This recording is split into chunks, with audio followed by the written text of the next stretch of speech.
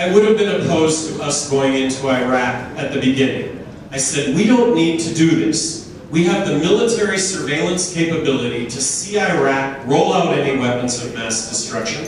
If they do that, we can go in, we can address it surgically, militarily. I thought if we went into Iraq, we would find ourselves in a civil war to which there would be no end. Afghanistan, initially, I thought that was completely, totally warranted. That was about going in and getting Osama bin Laden and Al-Qaeda, and I think we are at war with Osama bin Laden and Al-Qaeda. But that was 10 years ago. They're not there anymore. I just think that the issues that we're going to face with Afghanistan, which I would advocate us pulling out of Afghanistan tomorrow, I just suggest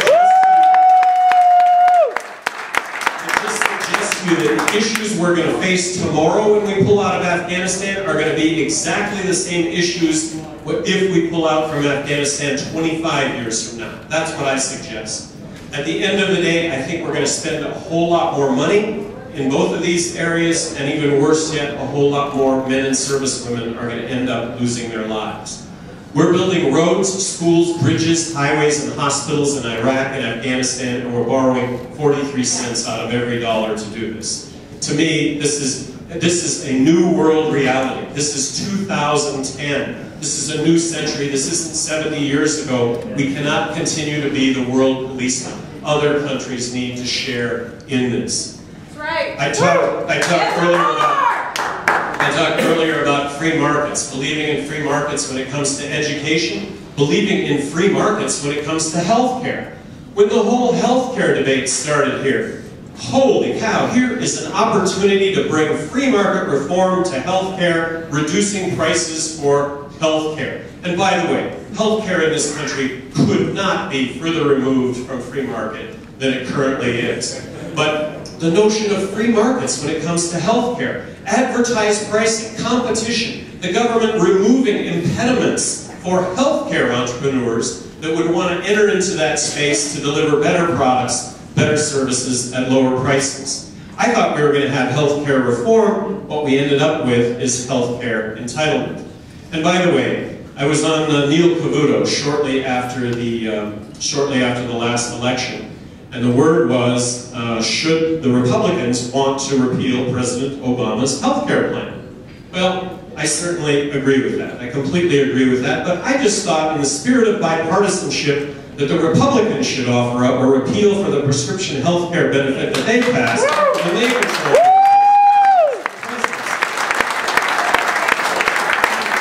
There's really a shared responsibility for why healthcare is as regulated as it is, and Republicans, I think, share in that whole notion. But back to free markets and healthcare. Imagine advertised pricing. When this whole thing started, I had envisioned Gallbladders Are Us.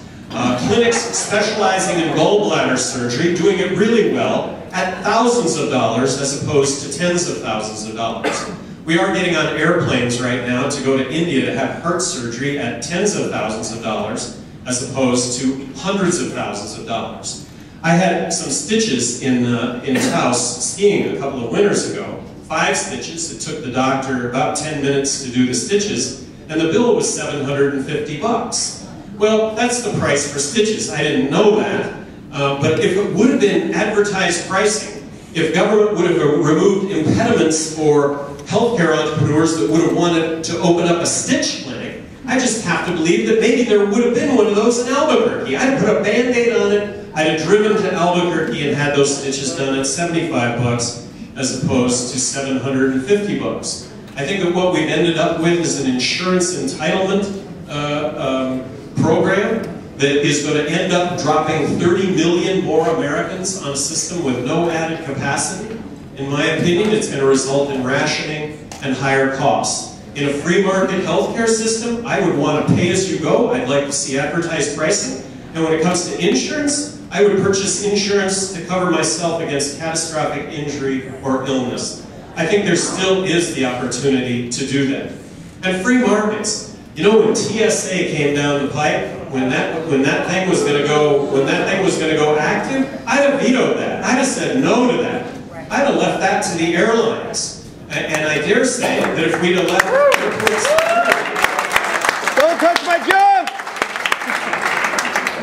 dare say if we'd left airline security to the airlines, airport security to the airlines, that today it would be a lot less intrusive and that it would be as safe.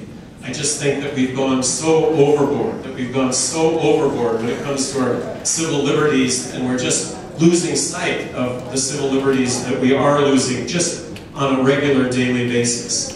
And I know a really hot button issue right now in this country is immigration and illegal immigration. And certainly Arizona has played a key part in all this, raising awareness regarding this issue.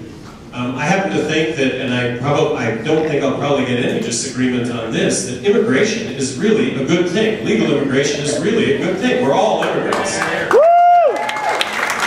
We're all immigrants responsible for tens of millions of jobs. I'm just glad that Google is a U.S. company and not a Russian company, and I'm not sure exactly how that came down, that we didn't deport Sergey Brin somehow along the line, but he stayed here, and I think that that's terrific. I think that right now we're sending back Indian-educated engineers in this country to go back to India to start up their entrepreneurial enterprises that will ultimately employ tens of millions of people that could have been employed here in this country. But that's, again, this is something that I think that we can address in the future. So I think that we should make it as easy as possible for individuals that want to come into this country to get a work visa. Not citizenship, not a green card, but a work visa. And a work visa would encompass a background check and a Social Security card so that applicable taxes would get paid. Immigration also needs to be about work, not welfare. And then we have our own issue in this country right now about welfare. Are Mexicans coming across the border and taking entry-level jobs from Americans? No, they're not, because we as Americans can sit at home and collect a welfare check that's just a little bit less for the same amount of money to sit at home and do anything, and do nothing. So we have our own issues with welfare and welfare reform here in this country. And then regarding the 11 million illegal immigrants that are here in this country right now, I think you need to set up a grace period by which they can get a legal work visa. Not a green card, not citizenship, but a legal work visa, background check. We don't want anybody here in this country illegally, and we want taxes paid. When it comes to building a fence across 1,600 miles of border, I just think that right now we're bankrupt, all right? We're bankrupt and we need to be looking at solutions. And I've estimated the cost of that impenetrable fence, which I think is possible, at a couple $100 billion. But spend the $200 billion, put the National Guard arm in arm across 1,600 miles of border, I just think would be a whole lot of money spent with very little benefit. And then getting back to legalizing marijuana. Legalized marijuana, and arguably 75% of the border violence with Mexico goes away, because that's the estimate of the drug cartel's activities that are engaged in the trade of marijuana. Take the money out of marijuana, so goes the violence. 28,000 deaths south of the border over the last 4 years. If we can't connect the dots between money and violence, I don't know if we ever will. Prop 19 in California didn't pass, but I thought Prop 19, for one thing, was really terrific because it put the topic of legalizing marijuana on everyone's dinner table for millions of Americans to discuss that they wouldn't have ordinarily done. I think the fact that it was on television every single day for months was also very positive. I think the issue does really well when it's talked about and discussed. But it was estimated that if Prop 19 would have passed in California, that the cost of marijuana would have dropped from $390 an ounce to $39 an ounce. That's taking the money out of marijuana, take the money out of marijuana, so goes the violence.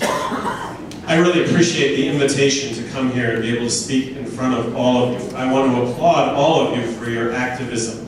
I know that you're all activists. I know what the role that you play when you go back to work, play, family, friends. That role is that you're informed and you can take up the debate and the discussion on all these issues of the day. And for that, I just applaud every single one of you. And I'm just grateful to be here talking in front of you. I would not be here talking in front of you if what I was saying was being said by anyone It's not, and I wouldn't be here saying this if I didn't think that it was important. There's no they out there that's going to come to our rescue on these issues. It really is you and I think right now there's an awareness in this country that the financial ship needs to be righted, and it needs to be righted now. And the significance of doing that right now will be that we'll be left with something very, very viable, which would be our country, the United States of America, which has always been about freedom and liberty and the personal responsibility that goes along with that. Thank you very much.